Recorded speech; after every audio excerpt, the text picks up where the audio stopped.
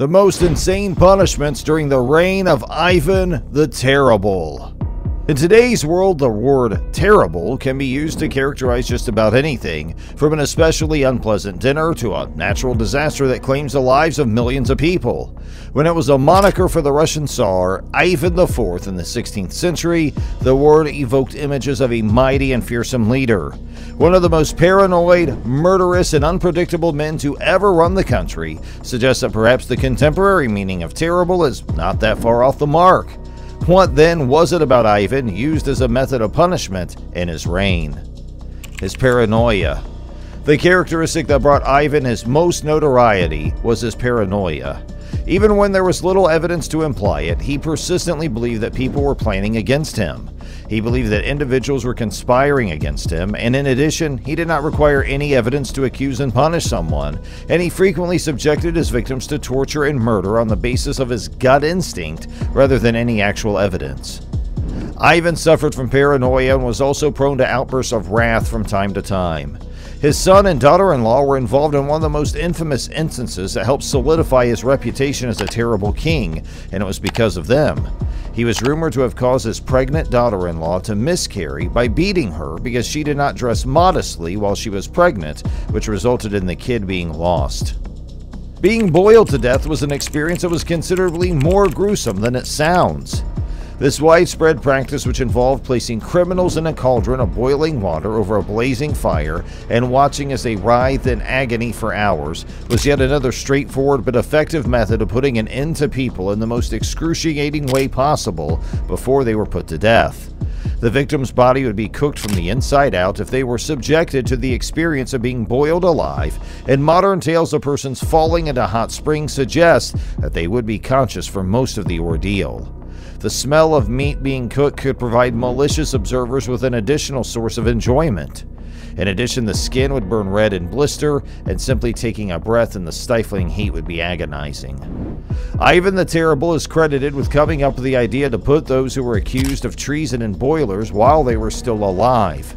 There is information that after the mass executions, Ivan the Terrible determined the day of death and method of execution for each of his courtiers. For example, one of his courtiers was ordered to have his hands, one leg, and head severed, while another was ordered to have his stomach cut, then have his legs, arms, and head severed. On another hand, he also attributed with the following saying: "To hunt hares, you need a lot of hounds. To fight adversaries, a lot of warriors, who, having reason, will execute his citizens for no reason." Being impaled on sharp objects. At the very least, impalement, which refers to the act of putting someone to death by penetrating their body with a pointed instrument, can take place in one of two primary ways. In the technique known as longitudinal impalement, a pointed spike was placed into the victim's anus in such a way that it followed the vertical direction of the body. Ideally, the tip of the stake would come out of the victim's mouth or chest cavity, and then the transversal impalement, which consisted of driving a stake into any area of the body and out the opposite side. For example, the stake may have been driven through the stomach or the heart. It was possible for victims to survive anywhere from a few seconds to many days, depending on the form of impalement that was used and, as a result, whose internal organs were harmed. There are numerous examples of leaders throughout history who are remembered for their fondness for impaling foes. Being flayed alive. The phrase "I'll skin you alive" has a history that is both very scary and quite genuine. It was popular among previous generations as a way to reprimand youngsters who were being disobedient. The victims of this excruciating manner of execution had their entire skin removed before they were put to death. Skinning a person while they are still alive can result in the victim's death from a number of different causes, including hypothermia, infection, loss of blood, and shock. In the carvings of Iron Age Mesopotamia, which date back to roughly 883 BC and even earlier, depictions of opponents being slain can be seen. A particularly gruesome practice is described on the Rasam cylinder, which was carved around 636 BC and may now be found in the British Museum. According to this cylinder, they took off their skins and covered the city wall with them. Ivan gave the Swedes no credit for their resistance after the Tsar's hand was cut off, considering that even bystanders were at risk of being hacked to pieces or having their intestines ripped out. Chopping off head and hanging. During the time of Ivan the Terrible, Russia had a reputation for using extreme forms of punishment for minor offenses. These included beheadings and hangings by the neck, legs, or rib. On the other hand, this time period is typically linked to exceptionally gruesome forms of capital punishment.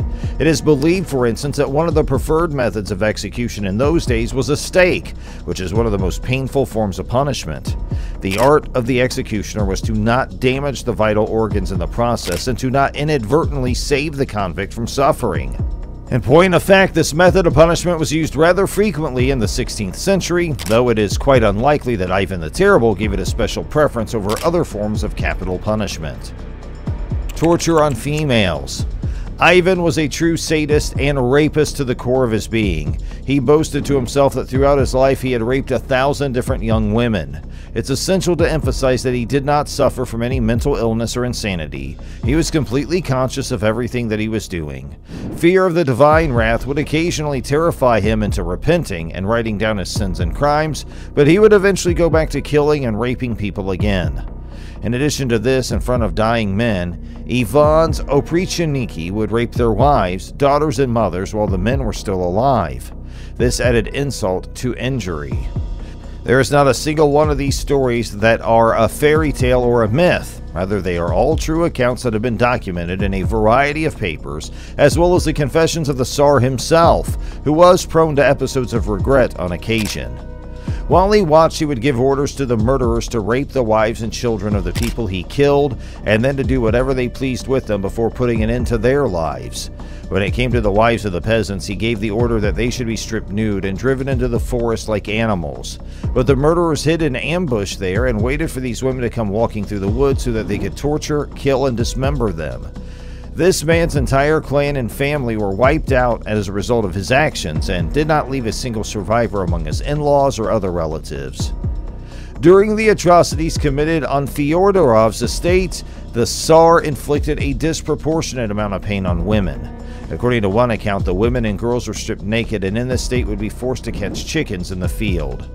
The reign of Ivan was known for its cold-blooded cruelty.